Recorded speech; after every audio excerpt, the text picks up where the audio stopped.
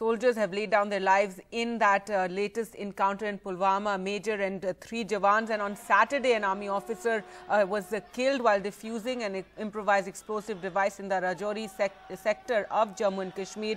And he got an emotional farewell today in his hometown in Uttarkhand as thousands of people joined his funeral. There were slogans also. Amar, Rahe raised for Major Chitresh Singh Bisht's funeral as his coffin was being carried from his home by the army in a truck to his final journey.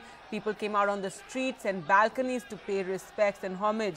The officer was spearheading a squad of bomb disposal unit when mines were found in Rajouri's Nowshera sector, and while one mine was defused, another went off. He was just 31 years old and survived by his parents and a fiancée.